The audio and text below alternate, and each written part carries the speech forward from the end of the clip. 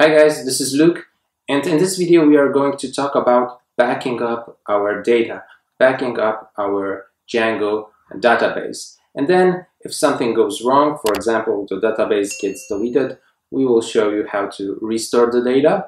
And finally, at the end of the video, we will also talk about how to make the backups happen automatically in the background in certain defined time periods. So this should be quite quick and easy. Hope you will enjoy it. Let's get started.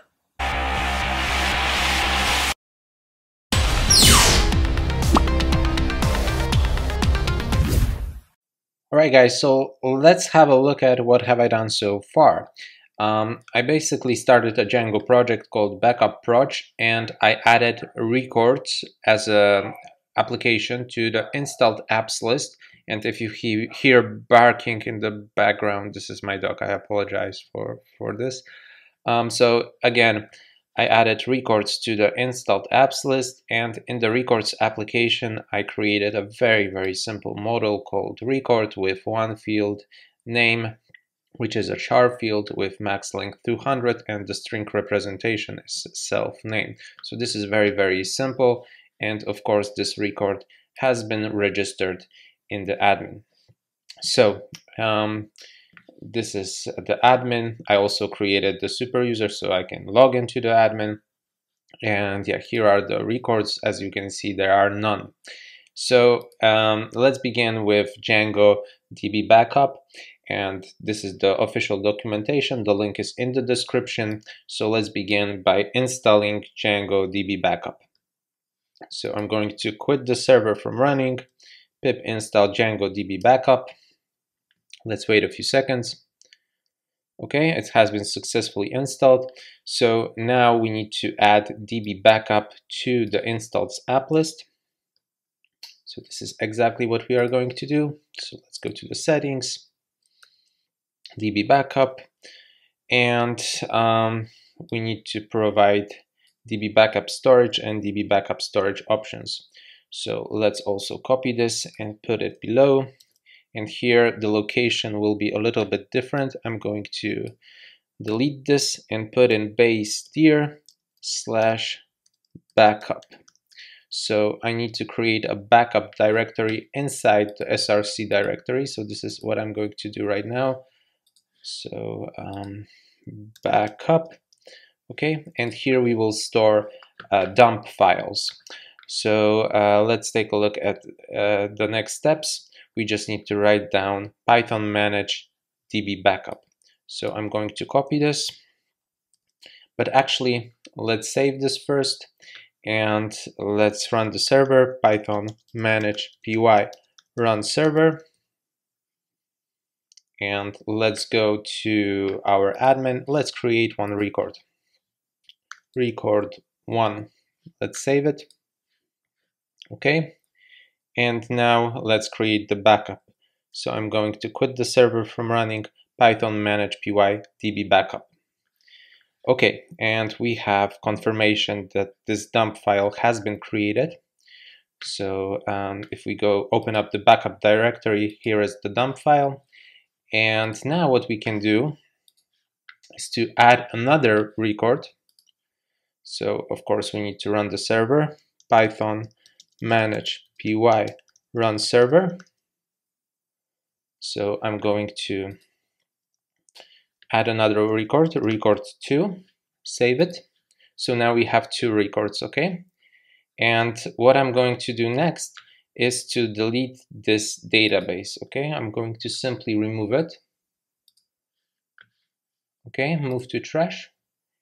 And now I'm going to quit the server from running and Python manage py db restore. So I want to restore based off the last dump file our database. So I should actually see one result. So the database should be recreated, and in fact it is. So if we head over here, refresh, of course again we need to run the server, Python manage py run server. Okay, let's refresh. and we have record 1. So we restored our database. So this is working. So now let's see if we can create the dumping in certain defined time intervals in order to just have some backups, okay, which later we can restore.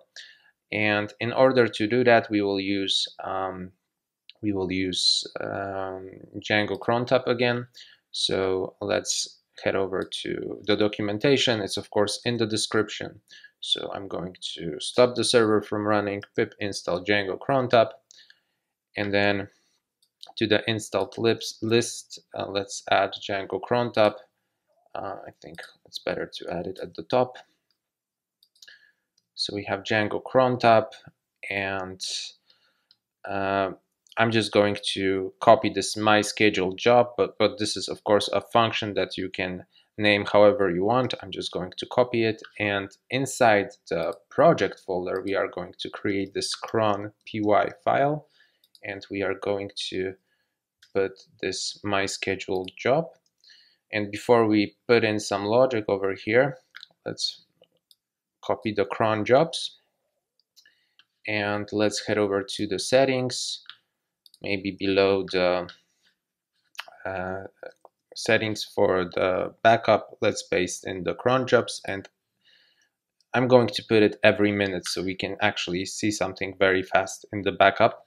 And here we need to put in my app. So in our case, we have the cron py in our project folder. So here we just need to put in backup proj, and then cron as the cron py, and inside we have my scheduled job. So if you would like to rename the my scheduled job to something else, then you should provide the name of the function over here. But I'm going to leave this my scheduled job, or maybe I'm going to put in my backup.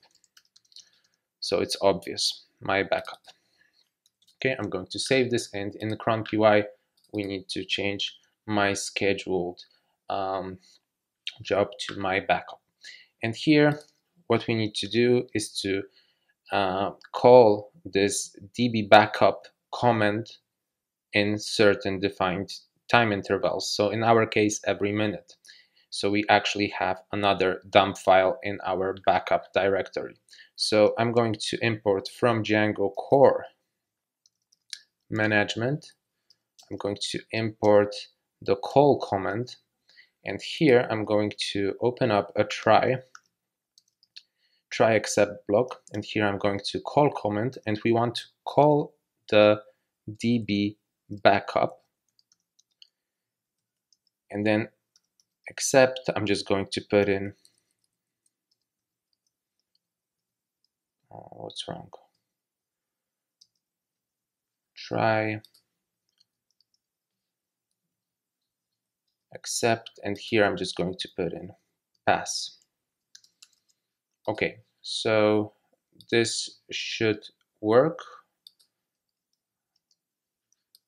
Let's save this, and yeah, let's try this out. So settings py is saved, my backup. Here everything should be working. So let's try this out. I'm going to run the commands python manage py crontab add, and then crontab show. Okay, so we have this working, and I'm going to run python manage py run server, and let's see if everything will be okay. So let's wait a minute and I'll get back to you.